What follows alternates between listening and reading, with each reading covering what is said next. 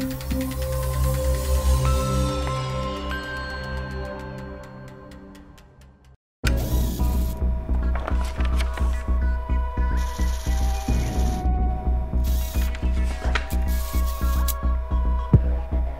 guys, I'm Chris Bowden and welcome to the Geek Group. In today's equipment autopsy, 8-track, we have a Soundesign Super 8 model 4012B, and it's an 8-track player from God knows when, but I'm thinking 70s from the look of it. This is cool. This is going to be a neat one. All right. So the first thing I want to do is see if we can make it work. For that, we'll need an 8-track tape. So what 8-track tape do we want to destroy?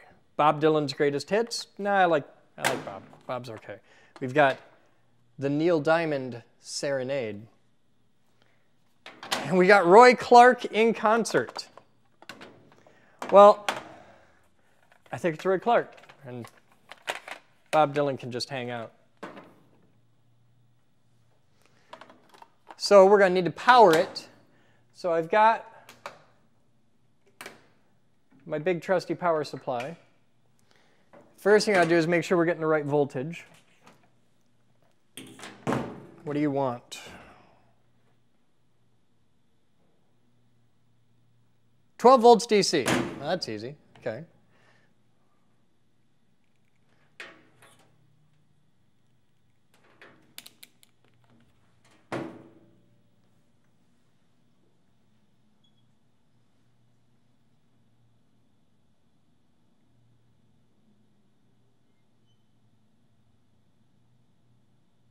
Yeah, 12 and change, that's close enough. Okay, so we got 12 volts DC, and this will fit.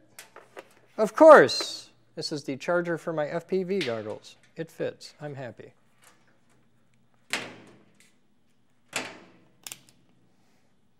I love that I get to spend so much time working with electricity on a big stainless steel table. It was probably not the smartest choice. But if you need an autopsy table, well, this is what you get. It was either this or Italian marble.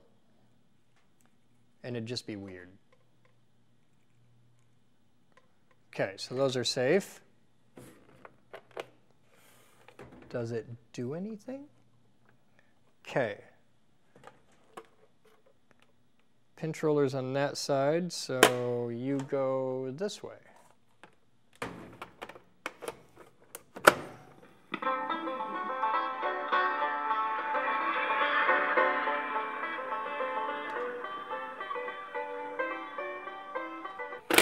So it plays, it works. It's, aside from the fact that the program button is screwed up, everything on it is perfectly fine, which is more than enough reason to destroy it. So this is going to be one of those two-part things, because first we get to take this apart, and then we get to take Roy Clark apart. I think he's dead for a while now, so it'll be all right. Start by battery cover off. This wants 8 C-cell batteries, and it gives you part numbers for Everready, Realtone, Soundesign, RCA, Zenith, and UM. So that's cool. And those are all battery part numbers, so that's kind of cool. Let's tear into it. What do you want? Probably just regular old Phillips. You're not going to find any tri-wings in this.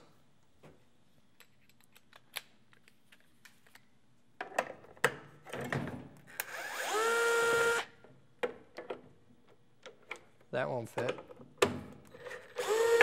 Fits there.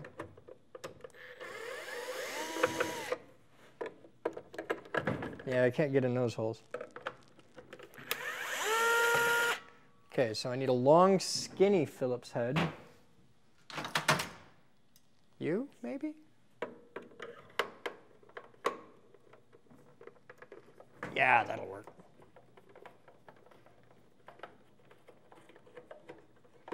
They're way in there. This is like the old Macintosh computers where you need a special screwdriver.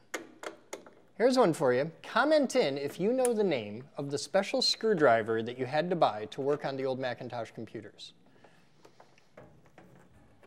Also, what was the head?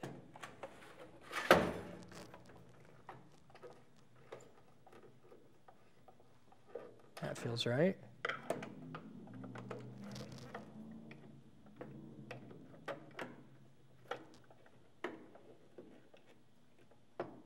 Yeah, I think I got that. Oh, yeah.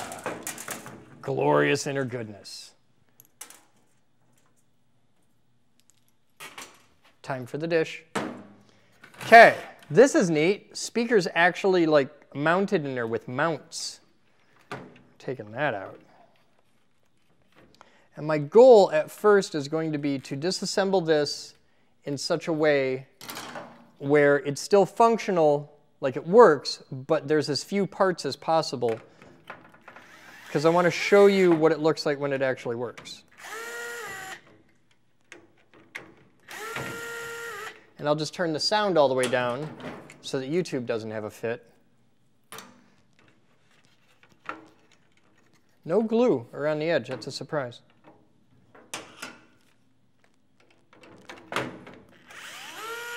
But let's start by getting rid of the housing. Okay, there's our volume knob, which we'll just turn down to, well, yeah. So we got that, we got that. Power plug just pops right out. Okay, we don't need that. Let's get out of the other half. What don't we need here? It's held together with twist ties instead of zip ties or waxed string like you'd expect to see in something this old. These are just garbage bag twist ties.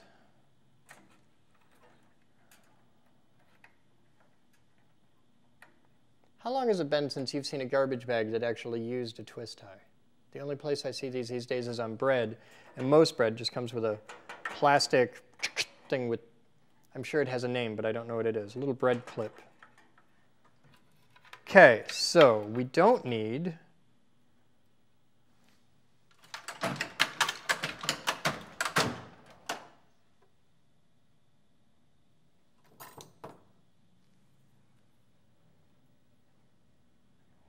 brown.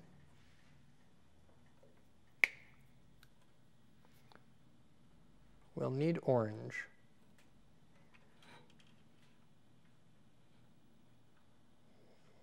Because that connects to the blue. Yeah, I'm going to end up tethered to that, and there's nothing I can do about it. But I can still get all the mechanism out.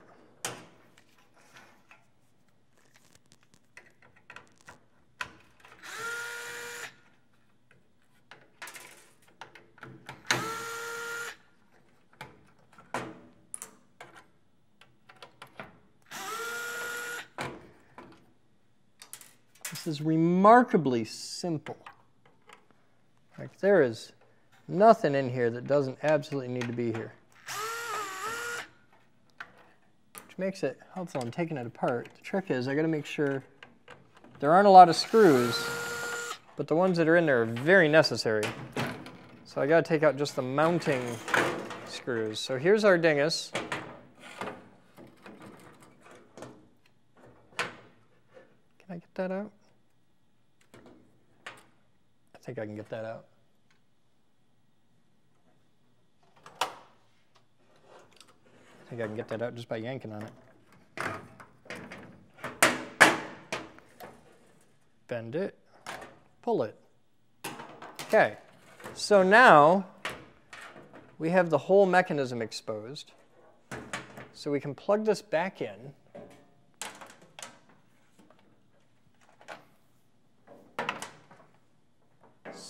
Stay over there so you don't fall off the table. Okay. This should still work.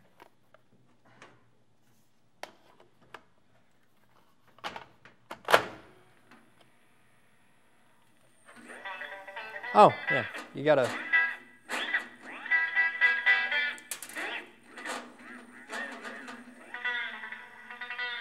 So it's all driven off one motor. So I can take that off and set this up here. I want it to not rattle on the table.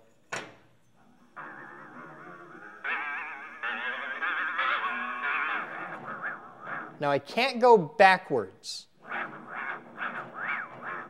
See, I can do that and YouTube won't yell at me. It's entirely analog, and I've probably just like set some chiptune dude off to a whole new level of stuff. You can do this with an 8-track player.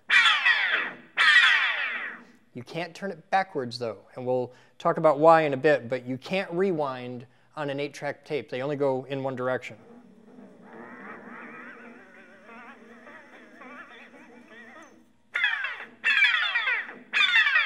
Now I wonder if it'll change tracks now that I got the thing apart. Let's find out how.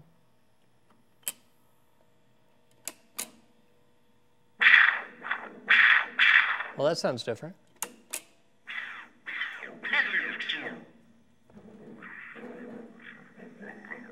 I'm going to put that face down so it doesn't.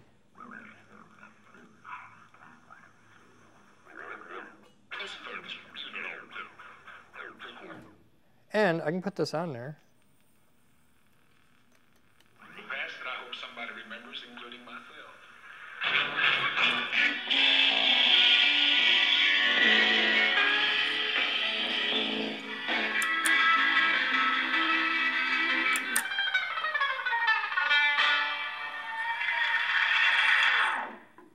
So that's what's going on. The problem is, all you can see is the motor and the capstan wheel. So let's go through what we can see. I think it's time to really start cutting some bits off. It's kind of neat how much of this you can take apart and still be able to make it work. So we don't need this. Get that right out of the picture. Now it doesn't work anymore. Okay, we're past the point of no return. So what you've got is, this is just a simple potentiometer on a number wheel for showing what your volume is, what your volume setting is. We can get rid of that. So now we've got this mechanism here, which shows you what track you're on. Though it's technically what pair of tracks. Get rid of the power button, or the power cord. Don't need that. Take speaker off. It's just a speaker. This is, look at this. Oh my God. Let's, can I take you off? I can totally take you off.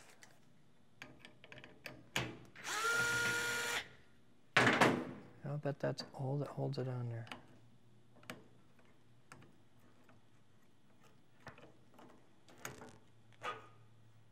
What are you caught up on? There's only one screw.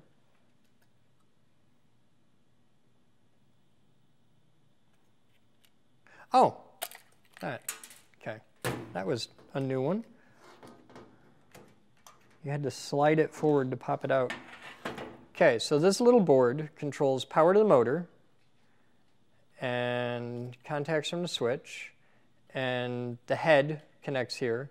So this is a power supply and an amplifier circuit. And it's got that old electronic smell, like, yeah, smells like cancer. Check out the back. Old school circuit board. A little tiny piece of Captain tape on there.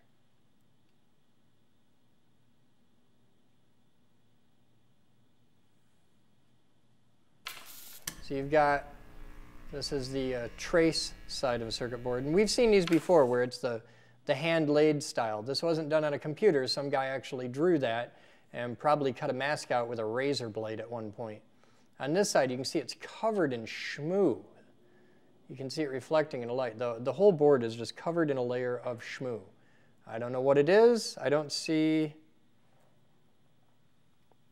The caps are glued down, so I don't see any evidence of them leaking. But it might be flux, but it's pretty nasty. Check out the resistors. The resistors have white insulated wires on them. That's kind of cool.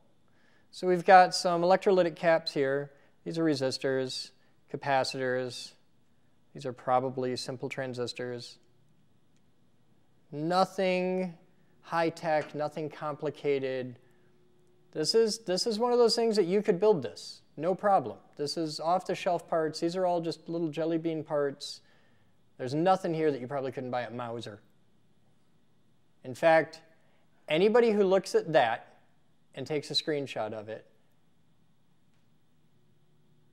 and this, as I turn it around so you can get all the values, the only thing you wouldn't be able to get right offhand is the transistors. Oh, we got a couple of things back here too. But there's the circuit. With just that, I'm sure there are people who are watching this that could easily build this. There's your identification there. There's your identification there. I think it'd be really cool, by the way, if somebody actually built this. Trying to get that out of the light enough so you can read it. There you go. Cool. So that's a circuit board. And that pretty much does everything. Now, this is our channel indicator because of, you'll see there's 4 channels. And the way it works in an 8-track player is you have 8 tracks in stereo pairs. So you have 4 sets of tracks, 4 channels, and they're all side-by-side linear on the tape. And this is which set you're picking. So think of it kind of like how a record had 2 sides. This has 4 sides, but it's all on one tape. So let's take into here.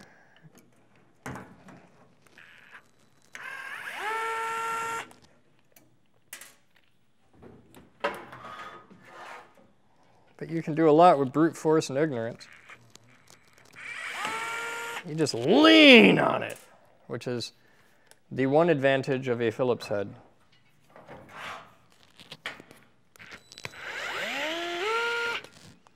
Okay, so we got that off. I got one little one there, but I think that's wrong. Yeah, it's the wrong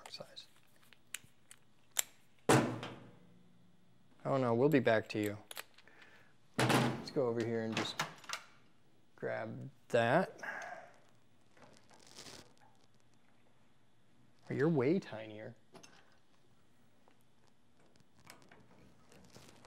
Ah.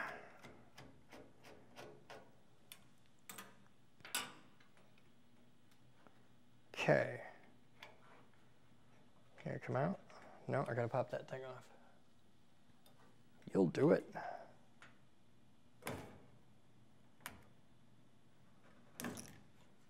A little bushing there. So this switch, which is about as high-tech as a pinball machine, this switch here, just a couple reeds, is it turns everything on. This is the switch that a tape has been inserted. And it rides just right here. And when the tape comes in, it pushes it up.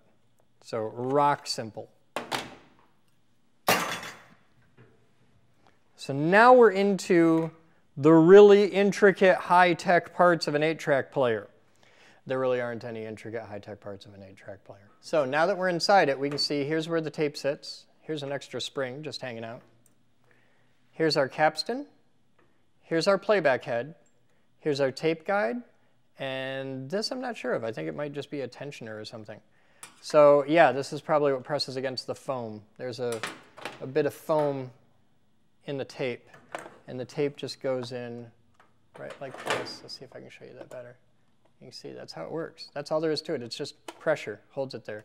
It locks in place with a this wheel, and spring tension pulls this wheel into this notch in the side of the tape. And that's chunk, that's what holds it in there. That's it. This is a really, really simple mechanism. As far as tape goes, this is about as simple as it gets. So here's our capstan roller. Now the purpose of the capstan is to establish playback speed. That's what a capstan does. You'll see this in anything that uses tape. You're going to find a capstan roller. And the motor spins at a precise speed on a precise sized pulley. This has a precise size outer ring on the pulley here, and this spins at a very specific speed. And as long as all those things match up, it'll play at the same speed all day long. However, if you change the speed of the motor or something like that, it'll play at different speeds. So we've got the motor here, which is just a 12-volt DC motor.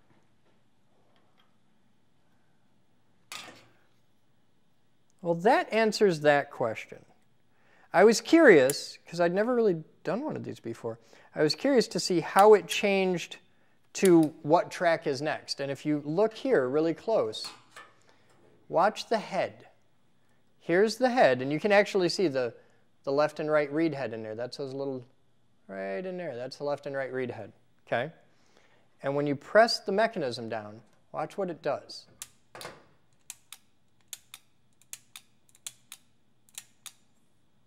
And I've removed its ability to go backwards. Okay, it needs a spring pushing on it. Look at the location. See the two black stripes in the middle there?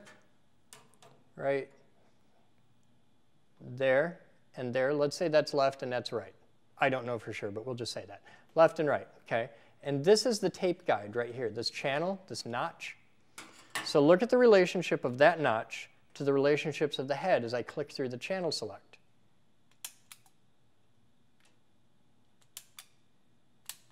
It doesn't move a lot, but there's 1. We're way up here. 2, 3, 4. You can see that it moves. You can see a lot between 1 and 4, but there's 1, 2, 3, 4. So it's picking which tracks. The alignment is terrible. Terrible. This is not a precision device. This is also a mono device, so it's not even doing actual stereo. It's got, well, it's because it only has the one speaker on it. It's just a little boombox, so who cares? But if you look at the head here, you can see it's a stereo head. You can see a left and right head. But on the bottom, they're just wired in parallel. That's it, solder bridge. So yeah, there is, and I think this is hilarious, adjustment right here to adjust the head, to fine-tune it. So let's take that right out.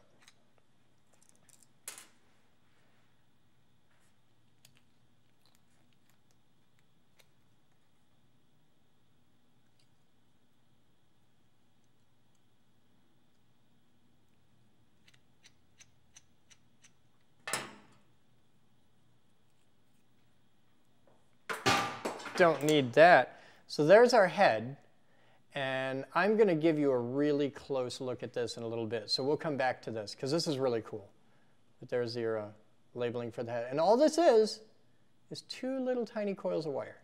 That's it. It's really simple. So we'll come back to our head. Over here, we've got a motor and the mechanism. The mechanism is really just a cam.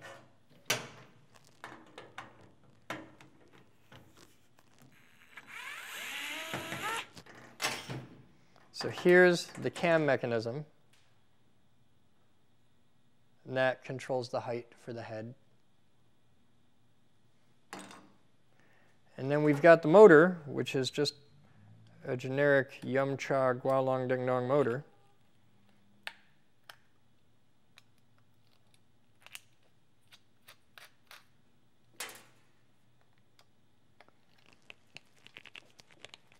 Ah, 30 years of history and oxidation, cheap screws, and non-trivially applied amounts of blue Loctite.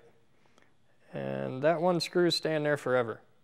So there's the motor. Now the motor is rated 2400 K/M. And I'm wondering if that's similar, like probably the same thing, as the KV ratings that I'm used to in motors on quadcopters and stuff like that. So that's all that's left. That's the whole thing. And that's a look inside an 8-track tape player. A simple one, a portable one. So thank you for watching and hanging out. Oh, wait, I got more to do, but I got to get something special. I'll be right back. All right, so here you can see the top of the head and a lot of my fingerprints, so now you can steal my identity. And you can see that there are very clearly 2 playback heads there. That's the little silver rectangle at the middle of the black bar. That's the actual head itself for left and right tracks. Now, if you look around, you can see up at the top right of the head, the black gungy bits there. That's bits of tape and dirt ground into the head. And you can see all the lines across the surface of the head. That's the same thing. That's all just schmoo that's collected on here from dozens and dozens of tapes being played. And this builds up, and it's what makes heads dirty. So there's what a head looks like up close and personal. It's really easy on this one because they're very big and they're very far apart. When we get into exploring other things that use analog tape, I'll show you the heads as we get up into them, and you'll be able to understand this as a reference. This is designed to play 8-track, 1/4-inch tape. So, but it only plays 2 tracks at a time, and it moves like, you know, tracks 1 and 2, 3 and 4, 5 and 6, 7 and 8. So you don't have a lot of room to play with, but in the world of heads, this is huge. All right, so now let's take a look at the tape. Now this is rock simple, but it's elegant. It's really neat.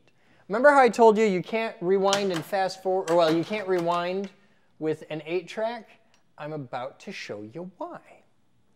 So we're going to pop a little plastic tabs so we can wedge, oh, this is going to be fun. So we can wedge our way in here.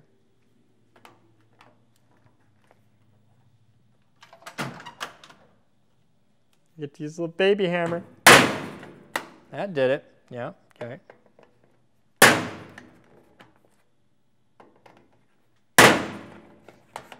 No user serviceable parts inside. Yeah, that's the sound I want. Okay. There we go. Now, there's inside an 8-track. Welcome to the 1970s. What do you not see? Now notice we have a guide, just a little plastic slide with some built-up schmoo on it. We've got the pinch roller. Remember, we got into the player and there was a capstan, but no pinch roller. Here is the pinch roller, and the pinch roller is carried in every single cartridge. So that's everything in the top. We don't need that. Now here we've got the foam, which is really disgusting, schmooed out, gummy, old foam with some clear cellophane on top, and that's probably growing things from the 70s. And what do we have left? One reel. Just one reel.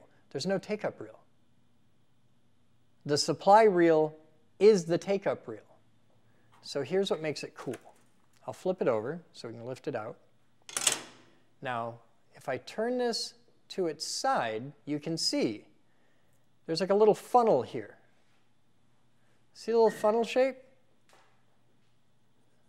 The tape, because you can't push a rope, is always under tension, and it's always turning in this direction. Now I'll put my fingers here. Maybe I can do better. I'll put my fingers here like this. Now watch. As I turn the tape, it takes up on this side, and it pays out. It's pulling it out from the middle. So the tape always has to be going this way around. It's really clever how they did that. This is neat. No matter what you're doing, you're always going forward. You can't rewind an 8-track tape. And by doing that, they get rid of the whole supply and take-up reel and all that. It's just one continuous reel. The tape itself is a continuous loop. So this means, how do you know when to change tracks? How do you know when the loop is done? Well, it's going to take me a minute to show you that.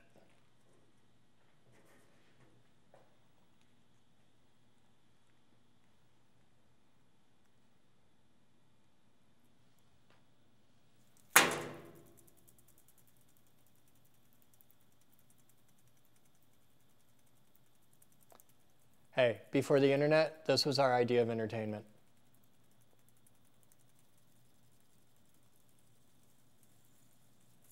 Boom. So there's the reel. And now, somewhere on this tape, I will find a little piece of metal. So we're going to break the tape so that I only have to do this once. And we're just going to go right through the tape. And it's pretty easy to spot. It's right there. I'll hold this down here so you can see it really well. But you can see on the tape is a little piece of metal foil. It's really thin foil. But it doesn't take a lot. And I don't know if you guys can see that. I'll crease it a little bit so it sticks out. But you can see there is the splice. The foil is the splice in the tape. So that's where the ends are. And that foil causes the mechanism to be like, ah, inside. It freaks out. And it's like, oh, wow, there's a thing there. And it can be done, there's a million different ways they did it. Sometimes it was just a couple of contacts that sensed the conductivity of the metal foil. Sometimes it was the head itself just freaking out, going, nah, having a little electro seizure. But it senses this, and when this passes through the playback mechanism, it knows, kick it to the next track. And if it's already on 4, it'll kick back to 1. So that's how the tape works. But really, all of this is one continuous loop of tape. Or at least it was until I broke it in half. So, there you go. That is the excitement and joy of an 8-track tape. Also, totally useless knowledge, you could use this tape, this standard 1/4-inch tape. This is really cheap, terrible tape, but you could use this tape in a regular 1/4-track machine, like a 2- or 4-track 1/4-inch machine that we've explored on this channel before. This tape would work just fine. It's just 1/4-inch ferromagnetic tape. So, you guys have fun. I am the beautiful Chris Bowden, and as always, we'll see you next time.